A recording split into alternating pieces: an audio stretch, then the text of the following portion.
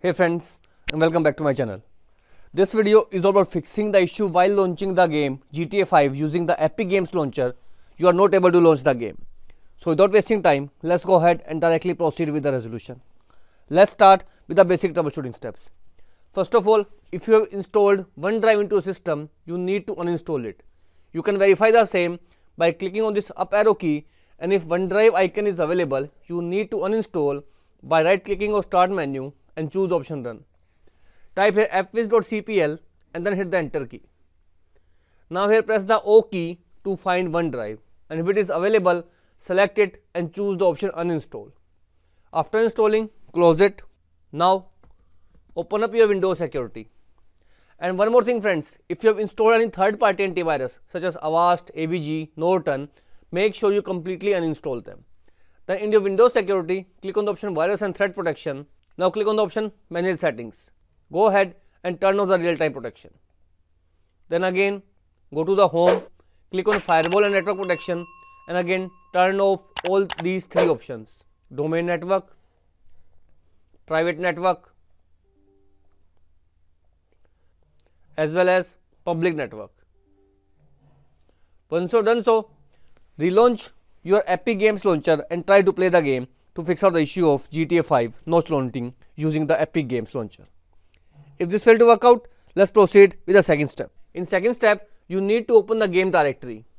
My game is available in my J drive, games, GTA 5.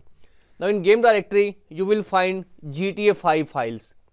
These are all .exe files, and right pane you can see the application is written. So where application is written, right click on it, choose option properties, hit on compatibility tab, and if this option is check mark, uncheck it and check mark the option run this program as an administrator. Hit apply and OK button. Do the same with all GTA 5 files, for example GTA 5, GTA 5 Battle I, and play GTA 5. After doing these changes, close it. Now try to relaunch the game. And if this also failed to work out, last step is to head over to this PC. From the left pane, click on the option documents. Now in documents folder, you will find a folder with the name Rockstar Games. Go ahead, press the F2 key to rename it and give it a name Rockstar Games 123 and hit the enter key.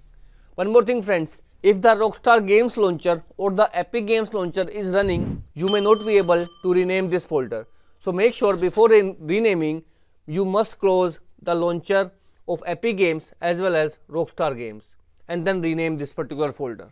After renaming, simply restart your PC and relaunch the game, and this will fix out the issue of GTA 5 not running using the Epic Games launcher. So as of now, this is all about it friends. If this video works out for you, I request you to please click on subscribe button and turn on the bell notification icon to continue receiving updates from my channel. Thank you so much friends. Thank you for watching.